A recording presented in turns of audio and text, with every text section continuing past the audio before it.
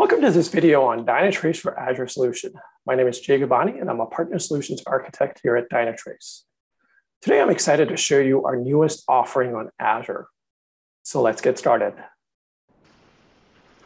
Dynatrace and Microsoft are excited to announce our Dynatrace for Azure solution. Through our enhanced partnership, we've created an automated and streamlined experience for purchasing, configuring, and managing Dynatrace directly inside the Azure portal. Now it's easier than ever for Dynatrace and Microsoft's joint customers to leverage Dynatrace's deep cloud observability, advanced AI apps, and continuous runtime application capabilities in Microsoft Azure.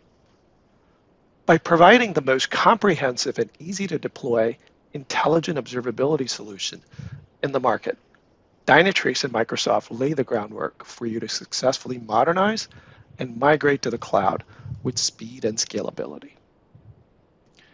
Now, once you've purchased our solution through the Azure Marketplace through a private offer that we've published to your tenant, you will then need to subscribe to the offer and create the Azure resource within your subscription.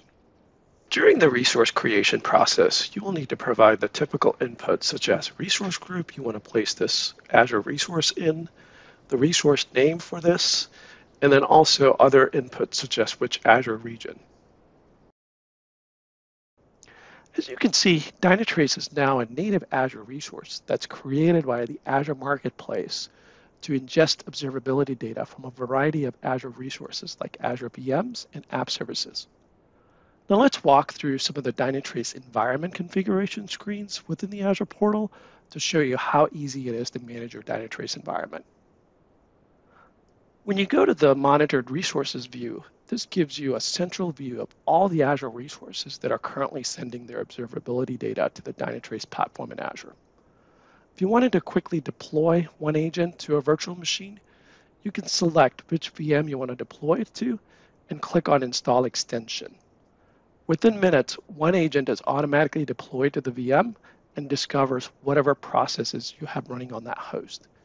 Based on what it finds, OneAgent can then automatically activate instrumentations specifically for your application stack, as well as auto-inject tags into your web application pages. Any new processes or components get auto-instrumented on the fly. That's the beauty of our OneAgent. Now, same goes for OneAgent on Azure App Services. You can quickly select which .NET app you want to deploy it to, and then click on Install Extension. It's that easy. Now, if I were to go back to the Azure Resource Overview screen, we can leverage our single sign-on capability from Azure to go directly into the Dynatrace platform.